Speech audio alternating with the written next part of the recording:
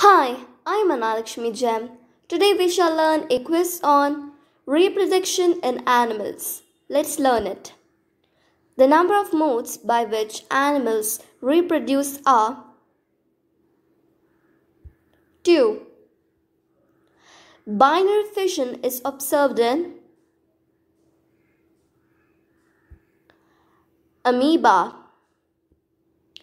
Asexual reproduction is observed in sponge. In Hydra, the mode of reproduction is both A and B. The animals that produce new young ones are called viviparous. The male gamete or sperm consists of 3 parts. Ovum or eggs are formed in ovary. Internal fertilization takes place